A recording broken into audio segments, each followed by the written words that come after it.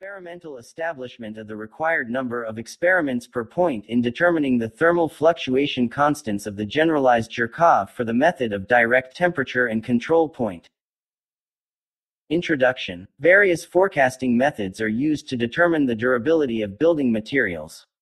However, the concept of thermal vibrations of solid fracture and deformation is currently becoming widespread. In order to carry out prediction within its framework, an experimental determination of 4 thermal fluctuations constants included in the generalized Zhurkov equation is required. The very method of determining the thermofluctual constants of the generalized Zhurkov equation is quite time-consuming. To obtain reliable results, it is necessary to obtain a dependence of durability on stress at least at 3 test temperatures of the sample.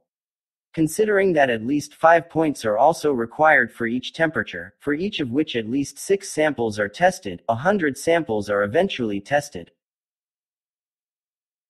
Due to the fact, the classical method of determining thermal fluctuations constants is labor-intensive, a technique was proposed that allows determining constants from one direct temperature and one control point at a different temperature. The technique is based on the linearity hypothesis of angular coefficients of direct temperatures, constructed in the coordinates of the logarithm of time from voltage. Due to the fact that the method is new, it is required to establish the required number of experiments conducted under identical conditions to obtain a point in the coordinates Lg tau sigma. The object of this study is the thermal fluctuation constants determined by the direct and temperature method. The subject of the study is to determine the required number of experiments. The aim of the study is to reduce the complexity of conducting experiments while maintaining the necessary accuracy of determining the thermal fluctuation constants by the direct and temperature method. To achieve this goal, it is necessary to solve a number of tasks. To determine the thermal fluctuation constants for different initial experimental data, to analyze the results obtained, specify the required minimum number of experiments conducted under identical conditions to obtain a single point in the coordinates Lg tau sigma. Methodology. Thermal fluctuations constants were determined for polyvinyl chloride plates at transverse bending. To establish the minimum number of experimental trials to obtain 1 point for constructing a straight line, as well as to select a control temperature at which only 1 point is determined, it is possible and sufficient to establish the relationship between the number of experiments and the obtained deviations in constant values. For this purpose, thermal fluctuations constants are determined at the given direct temperature in coordinates Lg tau sigma, in this case T equals 15 degrees Celsius, the sample of the original data for which gradually increased by 1 value, and points at a different temperature, the number of experiments per point 16. The initial sample consisted of 8 values, which are given in. For example, for the first set of data, a straight line is drawn from the points obtained in the tests of 9 samples, and the point value at a different temperature is taken from the data obtained in the tests of 16 samples.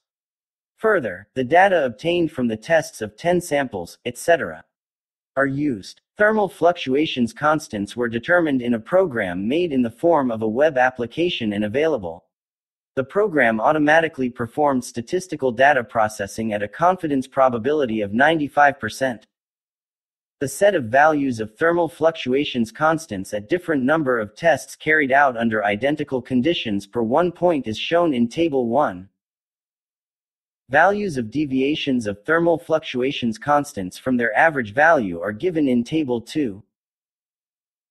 In addition, it is necessary to find the values of deviations of the thermal fluctuation constants from the values taken as reference. The results obtained are included in Table 3.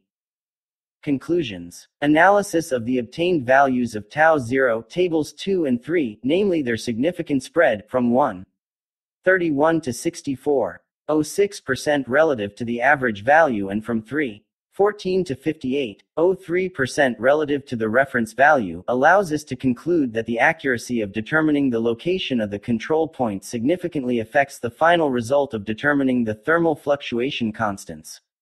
In addition, the analysis of the data obtained shows that with an increase in the sample, the values of gamma and U0 decrease by 18% and by 15.28%, respectively. regardless of the selected control point. With the same number of experiments conducted at one point, the values of the thermal fluctuation constant gamma remain constant.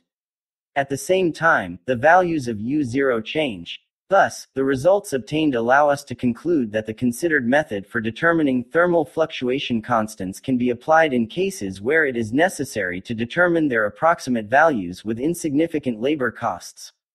To increase accuracy, it is necessary to use other techniques.